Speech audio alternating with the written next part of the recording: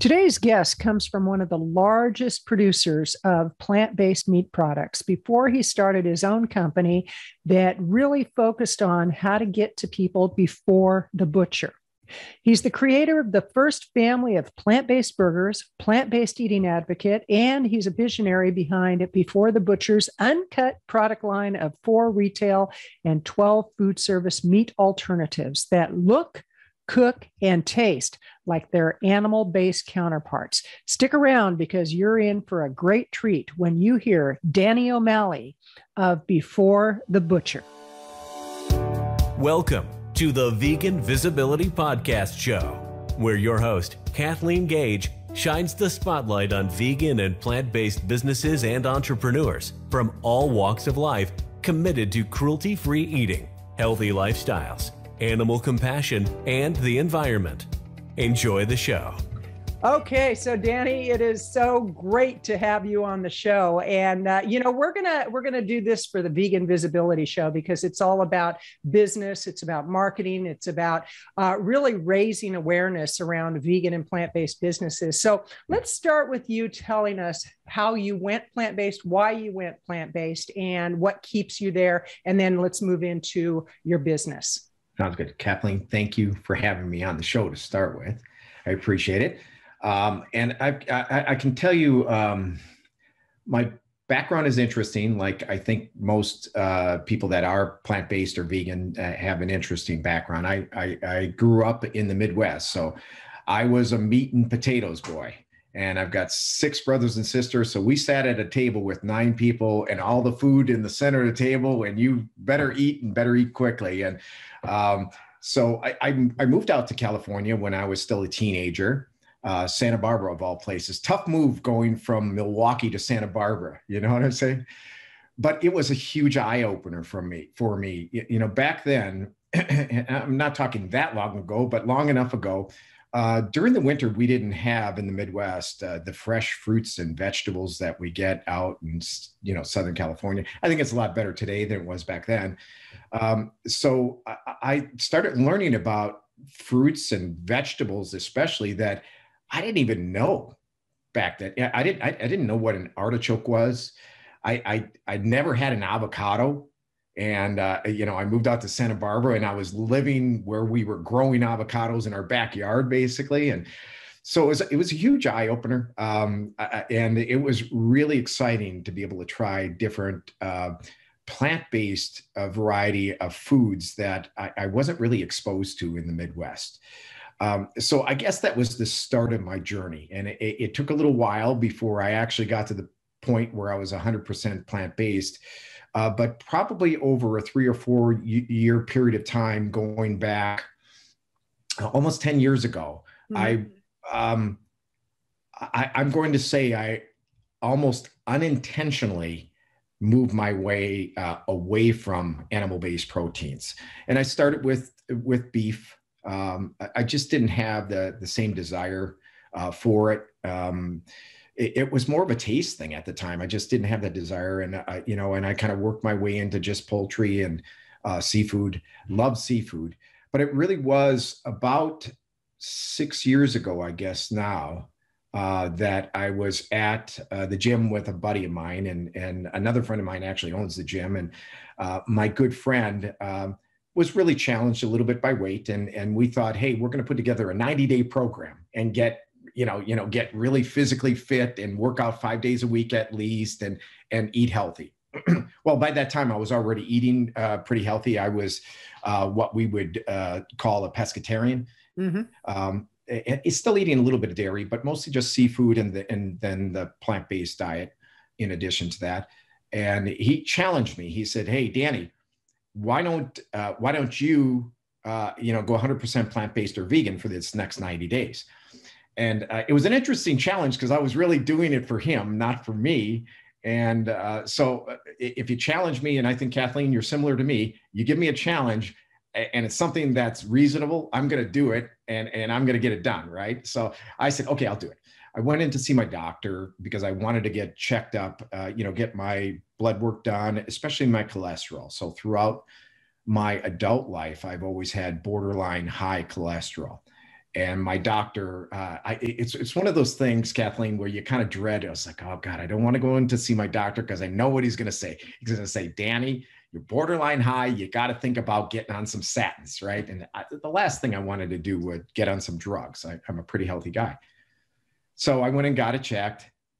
Same thing, borderline high on the cholesterol. And I said, okay, I'm going to do this for 90 days, 100% plant-based. Working out, staying healthy during that time, and then go back in after 3 months and get it checked again. And I'll tell you, people ask me all the time about when I made that transition, and I'm working through that right now with you, why I did it. But I always tell people, I said, look, first of all, you got to do it for yourself. Don't do it for anybody else. And second of all, plan for it.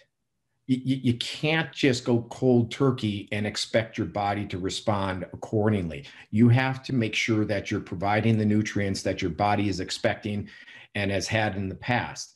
So I literally did meal planning. I planned my meals every week for 3 months to make sure that I was getting the protein I needed, the vitamins I needed, that I was filling the needs of my body. Remember, I was working out every day too. So I needed a little bit more than somebody that would be less active. Mm-hmm. So 90 days goes by and I go back to my doctor and my cholesterol drops 70 points. Whoa. Yes. That is huge. So I went from borderline high to really in the pocket where I was really at a very healthy level for my cholesterol. Ironically, I truly believe that it was hereditary. My dad has been on statins for 30, 40 years. My brothers are on statins. I think even my sister is. My grandfather and my great-grandfather died in their mid-60s from heart attacks, which back then they didn't really understand cholesterol the way we do. So we attribute it to that. Diet is a big thing. And it was I have to stop you there and share that just before we had this conversation, I was actually talking with my mother-in-law about this, we were talking about the COVID situation. That is a big discussion for a lot of people. And I said, it's unfortunate that people don't really go to the foundation of their health because that would minimize their risk. That was my comment. And I said, it's kind of like with diabetes and heart disease. I said, where do you think that actually comes from in a family line? And she goes, well, it's hereditary. And I said, it's hereditary based on what's on the end of your fork, what you were taught to eat. And they're finding that, there's a lot of studies going on that find that what we have been taught to eat has more to do with our health than often our genetics. And so that's kind of shattering the myth that we have no control over our health and we have to go on drugs. And it really is about taking more control, which actually leads into the whole question. And I want to get back to what you do for your working out because you're in great shape. I can tell just by looking, it's funny, you can tell by looking at somebody's face and kind of their shoulders and their neck, if they're in good shape or not. And if they put effort into their health, and you obviously do. But before we talk about that, I want to talk about Before the Butcher. That's a real interesting name for a company. When did you start Before the Butcher, and what is Before the Butcher? So I to backtrack just a little bit, I worked for the leader and innovator in the plant-based meat world, Beyond Meat, for 3 years. And I left there after 3 years to start Before the Butcher back in September of 2017 for various different reasons. Not that I didn't appreciate working for such an amazing company. I just thought that there was a lot of room out there for other companies to do similar things, and there was a need for it. Just because there seems like there's room for something doesn't necessarily mean that there's a need for it. And there's certainly, as we know today, there is a great need for these type of products. So Before the Butcher, look, when you're starting a company, one of the first things you do is, hey, what am I going to call this company, right? And we thought about it as a team, and we had, I don't know, Kathleen, 100 names, let's say. I mean, an unbelievable amount of names, and we're just trying to work our way through. And one day I was sitting with the team and I said, guys, let's really backtrack and think about this, right? And what does the average consumer do when they go into a grocery store and are thinking about, getting some meat or some animal protein? What do? You walk over to the butcher department, right? Well, what would you do before you go to the butcher department? And we want people to think about plant-based before you go to the butcher department. And that's how Before the Butcher came about. It was really that thought process. Hey, what about if you think about what you're going to do and why you're doing it before you get there, before the butcher? That's how we got to the name. Okay. And what exactly is Before the Butcher? What kind of products do you take to market? And, what are your marketing strategies, things of that nature? So we started out in food service, selling to restaurants and food service operators across the country. And we focused on that to start with for a couple of different reasons. First is a little bit easier entry level for a food production company to do so, because we don't have to, worry about the packaging and so on and so forth. I mean, literally, when you're selling a food service, you can put it in a box and label the box and send it out, right? It's much simpler than retail, where you have to really think about what the packaging is going to look like, what the consumer is going to be attracted to, what the retailer is going to be attracted to, and making sure it gets in the right place on the shelf. So we started in food service with 8 products, which is a lot for a small company to start with, and mostly ground. So we had a ground beef, plant-based, obviously vegan, and then an Italian ground, a chorizo ground. We have a pulled pork, chicken chunk, and a beef tip. And these products were really designed to make it easier for the restaurateur or the chef or the cook to literally just substitute the plant-based product they were using in a recipe. So these were really recipe or ingredient-based products that we made at the very beginning, that literally, hey, look, if you're making a burrito and you're using ground beef, you can substitute that one-to-one with our ground product that's 100% plant-based. And that was the focus from the very beginning, was, hey, we've got to simplify it. We're making some products that nobody else is making on the market at the time that are original and unique. Our chicken chunk, our beef tip, our pulled pork, which is absolutely amazing. I mean, just a crazy, crazy good product. I sampled it at a trade show just a couple of weeks ago, and people just couldn't believe it. It is that close. And that's the exciting part of the industry as well. So we spent a couple of years forging forward in the food service arena with our products. Shortly thereafter, developed I guess in early 2018 now. Yeah, because it's been 3+ years, we developed our plant-based burger. So we were the third one to come out behind Beyond and Impossible with a plant-based burger. And we did it a lot faster. But keep in mind, they were starting from scratch. Nowadays, these food scientists and these guys that are developing these I have an amazing R&D team. They reverse engineer what they see on the ingredients. Right. So they look at the ingredients and they say, hey, I think I can do this. And then you back it out and then you go forward. So what took them years to create, Beyond and Impossible, we were able to do in 4 months and go to market with it. That's amazing. It's amazing. And now, there's 30+ of those type of burgers on the market, between private label and branded products on the market today. We went into retail in 2019, late 2019. And it hit the market fairly strong. And then, of course, we all know what happened on March 18th. Was there an event that happened, a worldwide event that happened right around March of 2020? Yeah. Unfortunately for us, and the challenge for us at that point in time was, we were about an 80-20% split. So we had about 80% of our business in food service and about 20% in retail at the time. And so food service fell off the map. Our largest distributor, our largest customer, didn't order from us for 2.5 months, and we were getting weekly orders from them. So our business just dried up overnight. Retail, we were fortunate to have products on the shelves in about 1,000 locations in various parts of the country. The challenge was, and what's really interesting is, you'll hear people talk about how retail exploded. It did for certain products, but for other products, it was a bigger challenge. And ours was one of the products that was challenging during that time, because the retailers were struggling just getting the products to their retail location, the grocery stores, and whatever they got there. So they were in trouble too, with freight and trucking and moving the trucks back and forth from their distribution centers out.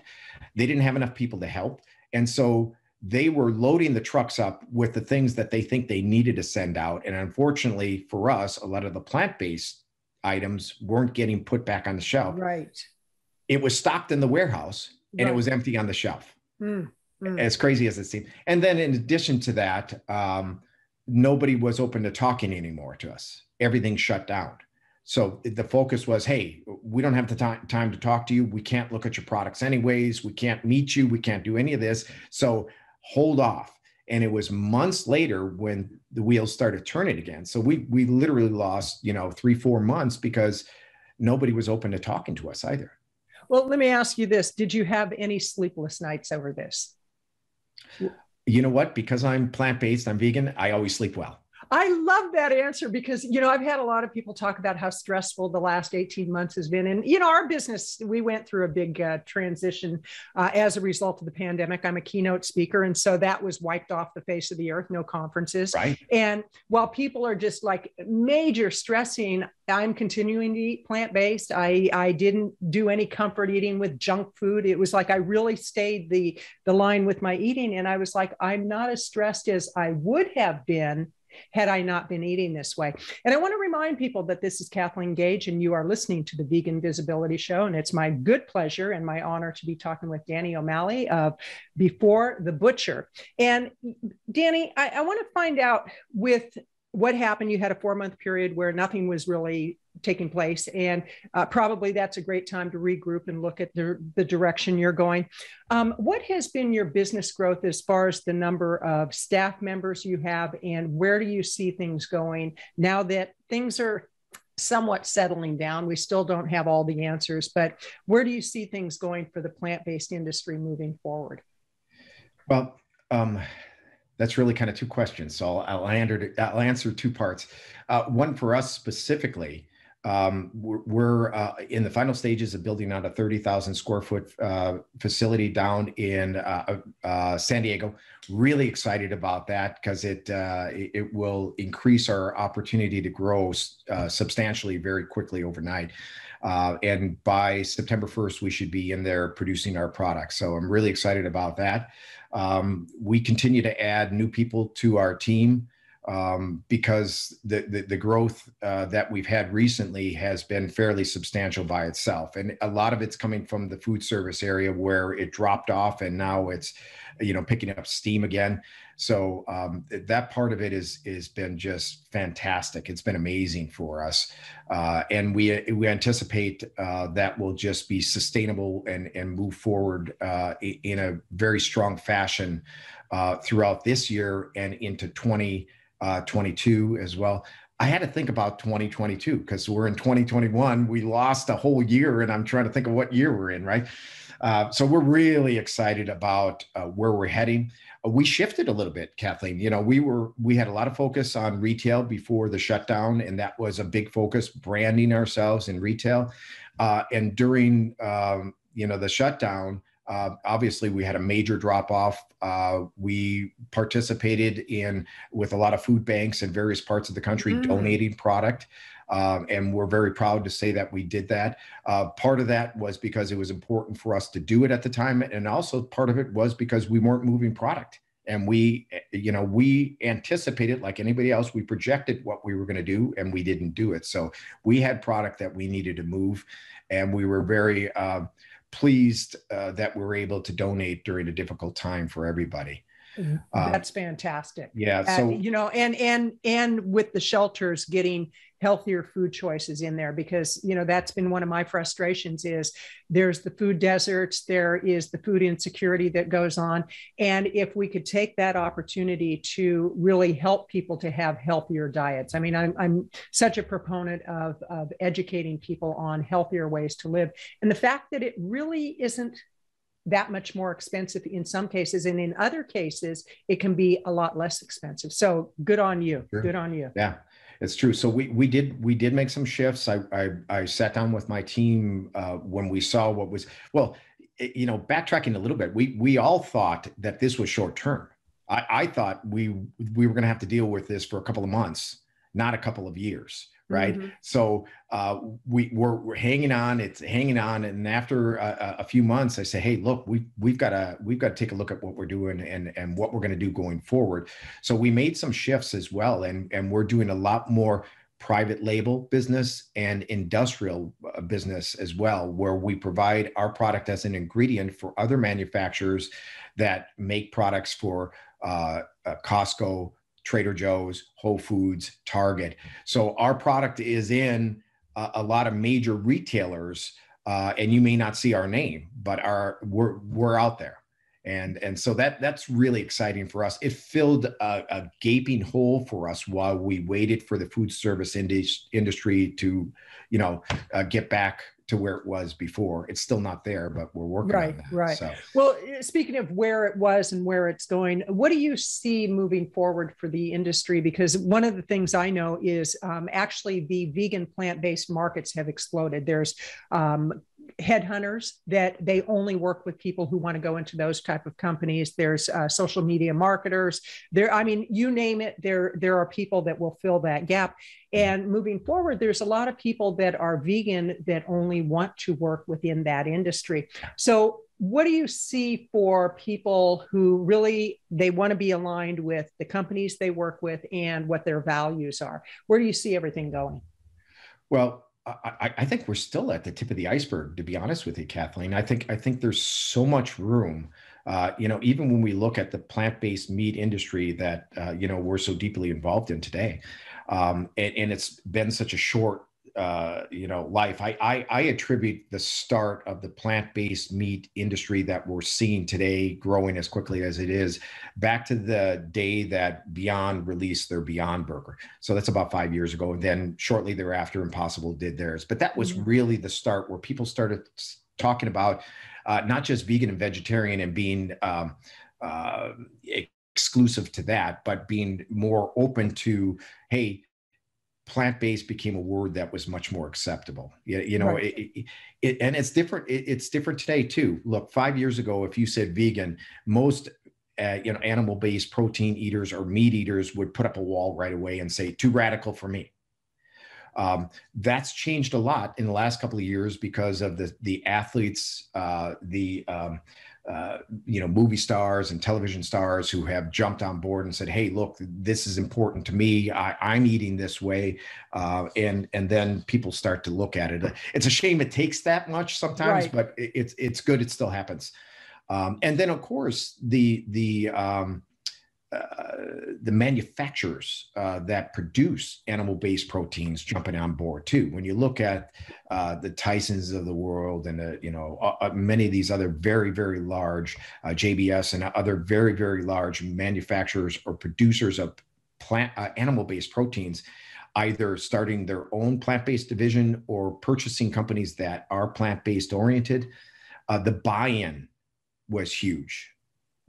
And that really started with Tyson, buying into a portion of Beyond Meat. Of course, that didn't work in the long term, but in the short term, that was enough for, I think, some of these other very, very large manufacturers of animal-based proteins to say, hey, look, this isn't a fad, Right. Right. This is certainly a trend. I even struggle with the idea that it's a trend. This is a lifestyle change that people are making for various reasons, as we know, whether it has to do with their own health concerns, it has to do with the environment and the concerns with global warming and the environment that we live in today, or animal cruelty. Right. There's a lot of different reasons why people make these changes, but people, this is happening from very little small children all the way up to the elderly across the board. This isn't specific to one generation. It's all generations saying, hey, we need to look at this and making personal decisions, which is important. And the eyes are being opened because my grandnephew was visiting recently. He's 15 years old, and he has his eyes set on University of Oregon and Oregon State University. He's a quarterback and really good at what he does. And we were talking about improving his performance. And so we watched the Game Changers while he was here,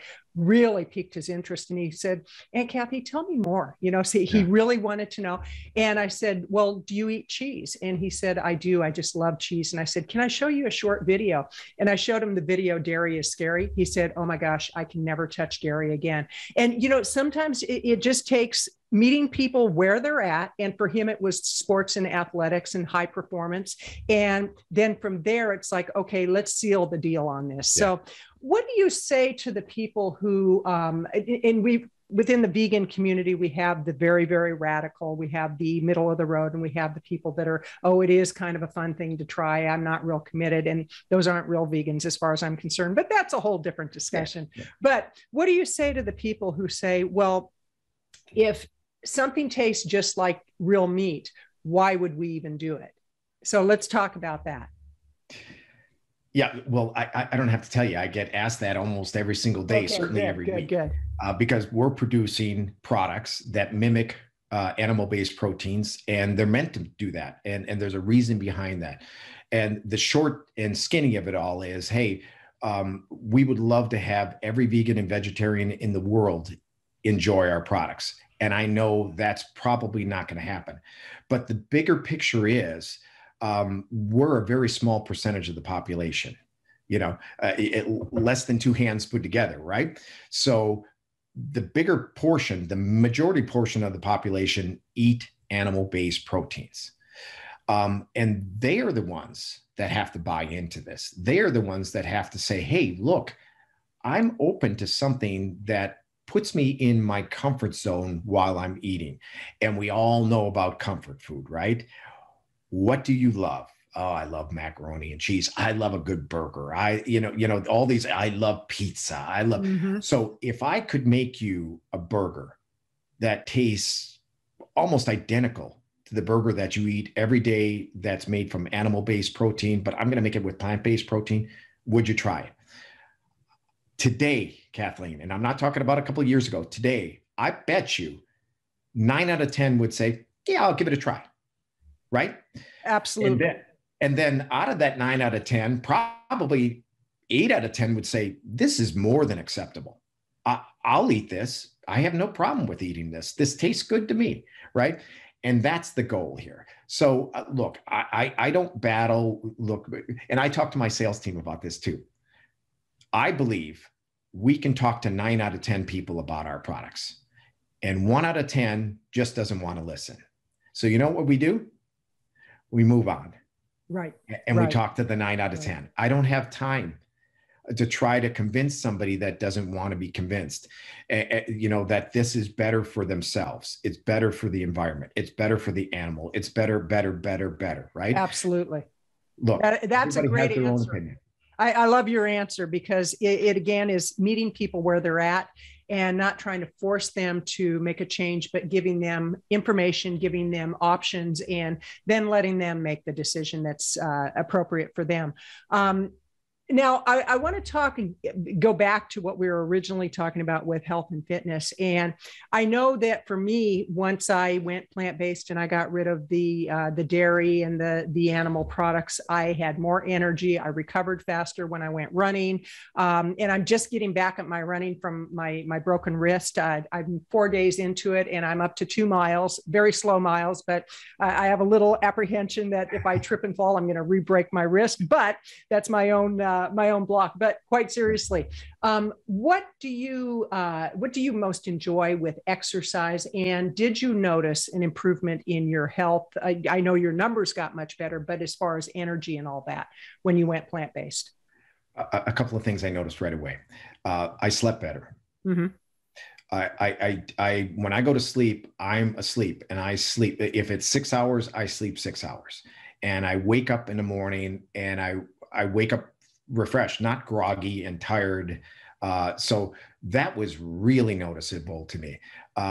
When it comes to working out, I've always been fairly athletic. When I turned 50, I ran 12 marathons in 12 months. That was my goal. Oh my gosh. Yeah. And look, it wasn't that easy, but I did it. And when I set a goal for myself, I usually accomplish that. This is what I love. I go to the gym 5 days a week. Sometimes I struggle a little bit when I'm traveling because the gyms obviously at the hotels aren't as great as the gym that I go to. But if I'm in town, I go every single morning to the gym 5 days. And then on the weekends, I'll usually go for a hike. I stay active even on the weekends. I used to run, but the knees get a little beat down after a while. And I decided I'll do a little more strength training. But I love going to the gym and working out next to other guys or even women that are in their 20s and 30s and either keeping up with them or being ahead of them. That's my motivation. I love that. I absolutely get it because I actually, every year since I turned 60, when I turned 60, my goal was a marathon. I did it and came in dead last, but I finished. I am definitely not a fast runner, but every year I've had a goal of what I'm going to do. And I turned 67 in May, and it was like, what am I going to do for my 67th birthday? Well, I broke my wrist. And so I'm planning for when I'm completely healed and what I can do. And I put it out to my Facebook group and I said, what should I do? And I had people say skydive. It's like, oh, I'm scared of a 3-foot ladder. But I had somebody who said, why don't you do 67 5Ks? And it's like, oh, I could do that easily. And I do that every day anyway. So, I love the fact that being plant-based gives us the energy to do what we want to do. So in closing, Danny, what are your thoughts for people as we move forward with what's going on in the world, with people's health, with the environment, with the animals? What can you leave them with that could possibly help them have an awareness that maybe they're willing to try things a little bit differently? Yeah. Kathleen, it's really simple. Just be open and listen. And that's all I really ask. I don't spend any time preaching because I don't think it gets you anywhere. But certainly when somebody comes to me and asks me about what I've done and why I did it and how it affected me, and maybe even how it affects the people that surround me that I care about, it's a topic I'd love to talk about. So I say to people today, we have something here that you and I didn't have when we were young and growing up. And it's a computer in our hand, right? So instantaneously, you've got information. Unfortunately, there's a lot of misinformation out there. So keep yourself open, be realistic, understand what's real and what isn't. And if you don't get it, ask. I think that today we just, sometimes we close ourselves up too fast, or we believe in something too quickly, and we don't educate ourselves. I still read the newspaper, the physical paper, every single morning, probably about a half hour. And I'm not good at reading. Like I can't sit down and read a book because it's just, I can't focus that long.